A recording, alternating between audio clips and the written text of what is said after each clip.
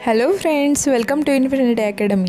या व्हिडिओत आपण 6th स्टँडर्डचं 16th chapter the universe पाहणार आहोत. अदर सब्जेक्ट्सचे सुद्धा व्हिडिओ मी चॅनलवर अपलोड केले आहेत. त्याच्या प्लेलिस्ट डिस्क्रिप्शन बॉक्समध्ये दिल्या आहेत. तरी तुम्हाला कुठला डाऊट असेल तर तुम्ही कमेंट सेक्शनमध्ये मला विचारू शकतात. चला तर मग सुरू करूयात.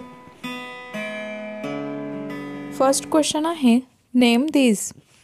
त्यातला ए आहे बर्थ प्लेस ऑफ स्टार्स. आपल्याला विचारलं आहे की ताऱ्यांचे जन्मस्थान कोणते. तर आन्सर आहे नेब्युली, ज्याला आपण मराठीत म्हणतो तेजोमेघ. तारा तयार होण्याअगोदर एक क्लाउडसारखा एरिया असतो ज्याच्यात डिफरंट काइंड ऑफ गॅसेस असतात. हळूहळू ते गॅसेस कॉन्ट्रॅक्ट होत जातात आणि त्यातून स्टार तयार होतो. नेक्स्ट क्वेश्चन बघा. Biggest planet in the solar system. सूर्यमालेतील सर्वात मोठा ग्रह आपल्याला सांगायचा आहे. तर आन्सर आहे ज्युपिटर. ज्युपिटर हा लार्जेस्ट प्लॅनेट आहे आपल्या सोलर सिस्टीममधला. नेक्स्ट स्टेटमेंट बघा. The Galaxy which is our neighbour. आपल्या शेजारची आकाशगंगा कोणती. आन्सर आहे एंड्रोमेडा. आपल्या गॅलेक्सीचं नाव मला कमेंट करून सांगा बरं. नेक्स्ट क्वेश्चन आहे brightest planet in the solar system. सर्वात तेजस्वी असा ग्रह कोणता आहे आपल्याला विचारलं आहे. आन्सर आहे व्हीनस. नेक्स्ट क्वेश्चन आहे planet with largest number of satellites. असा प्लॅनेट ज्याला जास्त सॅटेलाइट्स आहेत म्हणजे उपग्रह आहेत. आन्सर आहे ज्युपिटर. ज्युपिटरला सगळ्यात जास्त उपग्रह आहेत, सॅटेलाइट्स आहेत. Next question planets without a single satellite. असे प्लॅनेट्स ज्यांना सॅटेलाइट नाहीच आहे. आन्सर आहे मर्क्युरी अँड व्हीनस. यांना कुठल्याही प्रकारचा उपग्रह नाही. नेक्स्ट बघा. Planet with a rotation different from other planets. आपल्याला माहिती आहे प्लॅनेट्स हे रोटेशन करतात, पण असा कुठला प्लॅनेट आहे की ज्याचं रोटेशन म्हणजे आपण ज्याला परिवलन म्हणतो ते इतर ग्रहांपेक्षा वेगळं आहे. Answer is Venus. व्हीनस या प्लॅनेटचं रोटेशन अदर प्लॅनेट्सपेक्षा डिफरंट आहे. नेक्स्ट स्टेटमेंट बघा. अ celestial body that carries a tail along. आकाशगंगेत अशी कुठली गोष्ट असते जिला शेपटी असते. आन्सर आहे कॉमेट. आपण ज्याला मराठीत धूमकेतू म्हणतो. वर्गात जर कोणी कधीतरी येत असेल, फार जास्त ॲबसेंट राहत असेल तर शिक्षक म्हणतात ना, धूमकेतू आहेस का. धूमकेतू हे कधीतरी येतात. चित्रात दाखवल्याप्रमाणे त्याला शेपटीसारखा थोडा आकार असतो. नेक्स्ट क्वेश्चन आहे फिल इन द ब्लँक्स. रिकाम्या जागा भरायच्या आहेत. त्यातलं फर्स्ट बघा. The group of galaxies of which our milky way is a part is called dash. तुम्हाला मी आपल्या गॅलेक्सीचं नाव कमेंट करून सांगायला लावलं होतं ना, तर ते गॅलेक्सीचं नाव आहे मिल्की वे. आपली जी आकाशगंगा आहे तर आपल्याला विचारलं आहे ती कुठल्या ग्रुपमध्ये येते. तर त्या ग्रुपला म्हटलं जातं local group. Next second statement बघा. Comets R made of dash. जे कॉमेट्स असतात ज्याला आपण धूमकेतू म्हणतो हे कशापासून तयार होतात. आन्सर आहे आईस अँड डस्ट पार्टिकल्स. बर्फ आणि धुळीचे कण यांनी मिळून कॉमेट्स तयार होत असतात. नेक्स्ट बघा. The planet dash appears as if it is rolling along its orbit. असा कोणता ग्रह आहे जो त्याच्या ऑर्बिटमध्ये घरंगळत चालला आहे असं दिसतो. तर आन्सर आहे युरेनस. युरेनस या प्लॅनेटचं जे ऑर्बिटमध्ये फिरणं आहे ते असं वाटतं की तो घरंगळत चालला आहे. नेक्स्ट स्टेटमेंट बघा. Dash is a stormy planet. असा कोणता ग्रह आहे ज्याच्यावर वादळं चालू असतात, ज्याला वादळी ग्रह म्हणतात. तर आन्सर आहे Jupiter. Jupiter is a stormy planet. Next point बघा. The pole star is the biggest example of dash type of star. आपण ज्याला ध्रुव तारा म्हणतो द पोल स्टार, तर हे ध्रुव तारा आहेत ते कशाचे उत्तम उदाहरण आहे? आन्सर आहे variable. The pole star is the biggest example of variable type of star. Next third question बघा. से if the statements given below R right or wrong. Rewrite the statements after correcting them. आपल्याला जे statement दिलं आहे ते correct आहे का wrong आहे ते लिहायचं आहे, आणि समजा रॉंग असेल तर करेक्ट स्टेटमेंट द्यायचं आहे. त्यातलं ए आहे Venus is the planet closest to the sun. Venus म्हणजे शुक्र. शुक्र हा जो तारा आहे तो सूर्याच्या जवळ आहे का? आन्सर आहे रॉंग. करेक्ट स्टेटमेंट आहे mercury is the planet closest to the सन. सूर्याच्या जवळ मर्क्युरी हा प्लॅनेट आहे. नेक्स्ट बघा. Mercury is called a स्ट्रॉमी planet. Answer आहे wrong. Mercury is not स्ट्रॉमी planet. Correct statement येईल ज्युपिटर इज कॉल्ड स्ट्रॉमी प्लॅनेट. तर ज्युपिटर हे स्ट्रॉमी प्लॅनेट आहे. नेक्स्ट स्टेटमेंट बघा. Jupiter is the biggest planet. Jupiter हा सर्वात मोठा प्लॅनेट आहे. आन्सर आहे राईट. ही दिलेली स्टेटमेंट करेक्ट आहे.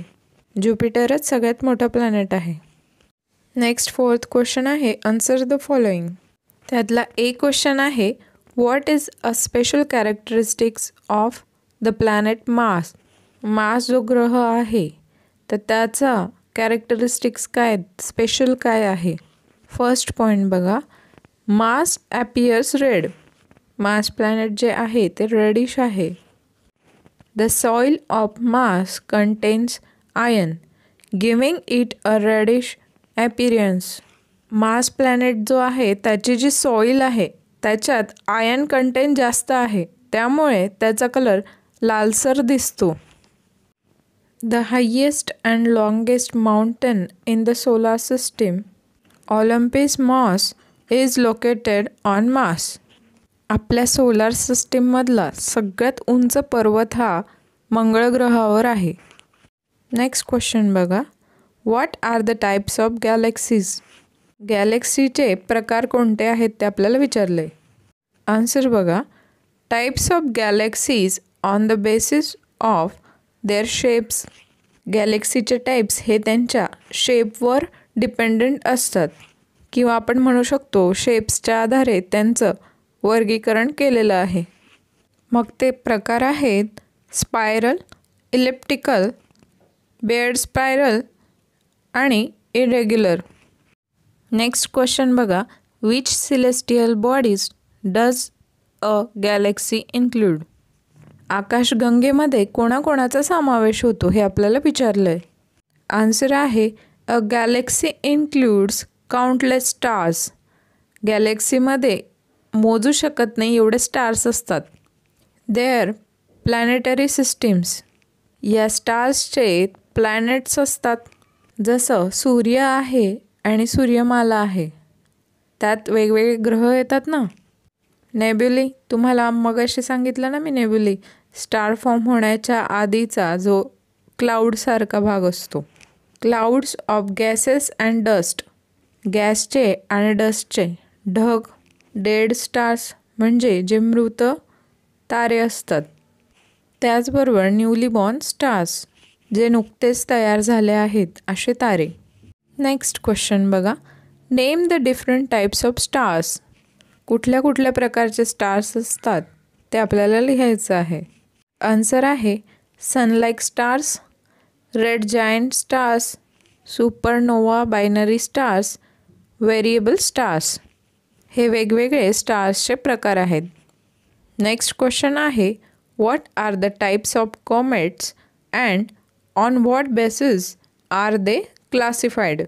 आता आपल्याला धूमकेतूंचे प्रकार विचारले आहेत आणि ते कशावरनं क्लासिफाईड होतात तेही विचारलं आहे. आन्सरचा फर्स्ट पॉईंट बघा.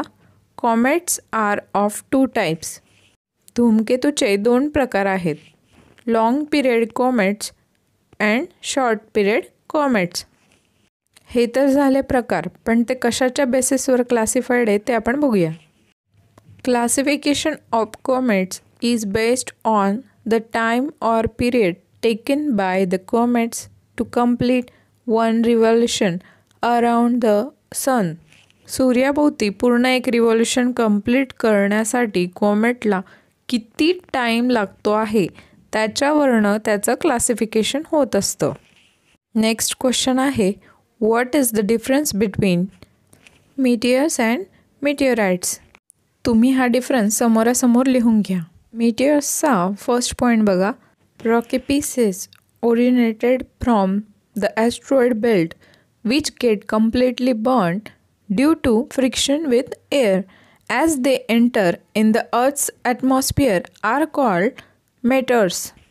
जे लघुग्रहाच्या पट्ट्यामधून तयार झालेले छोटे तुकडे असतात ते जर पृथ्वीच्या वातावरणात आले तर जळून जातात. जे पूर्णपणे जळतात त्याला आपण मेटर्स म्हणतो. मेटेरॉइड्सचा फर्स्ट पॉईंट बघा. Matters which do not entirely burn and fall to the surface of the earth is called मेटरॉइड्स. आपण पाहिलं की पृथ्वीच्या वातावरणात आल्यावर मेटर्स हे जळतात, पण ते जर पूर्णपणे जळाले नाही तर त्याला आपण मेटरॉइड्स म्हणतो. मराठीत ज्याला उल्का म्हटलं जातं. आणि पूर्णपणे जर जळले नाही तर त्याला आपण अशाणी म्हणतो. डिफरन्सचा मेटरसचा सेकंड पॉईंट बघा. We can only C or observe a mattress. आपण मेटरसला नुसतं बघू शकतो. मेटरॉइड्सचा सेकंड पॉईंट बघा. We can hold a मेटरॉइड्स in hour hand. आपण यांना हातात धरू शकतो कारण ते कम्प्लिटली बर्न झालेले नसतात ना. मेटरॉइड्सचा थर्ड पॉईंट बघा. मेटरॉइड्स does not reach the surface of the earth. मेटरॉइड्स हे हवेतच जळून जातात, त्यामुळे ते सरफेसपर्यंत पूर्ण पोचत नाही पृथ्वीच्या. मेटरॉइड्सचा थर्ड पॉईंट बघा. मेटरॉइड्स upon heating the surface of the earth may causes changes in it. मेटरॉइड्स हे पूर्णपणे पृथ्वीपर्यंत पोहोचतात, त्यामुळे कदाचित काही बदलही होऊ शकतात. नेक्स्ट क्वेश्चन बघा. What R the characteristics of the planet Neptune. Neptune या प्लॅनेटचे आपल्याला कॅरेक्टरिस्टिक्स विचारले आहेत. आन्सरचा फर्स्ट पॉईंट बघा. It is the 8th planet in the solar system.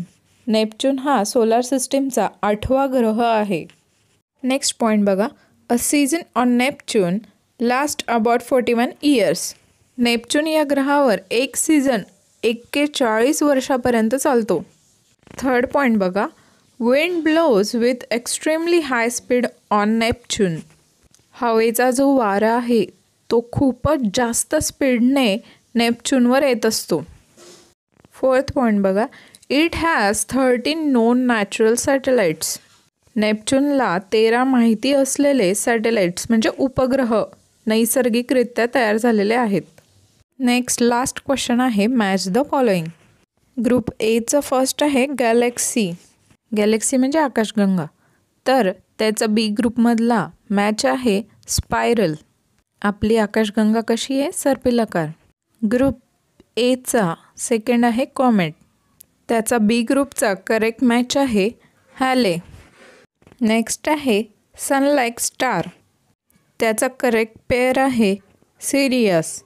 Next आहे सॅटर्न, ज्याला आपण शनी म्हणतो. शनीला एकूण 33 उपग्रह आहेत, म्हणून त्याचा करेक्ट मॅच आहे बी 33 सॅटेलाइट्स.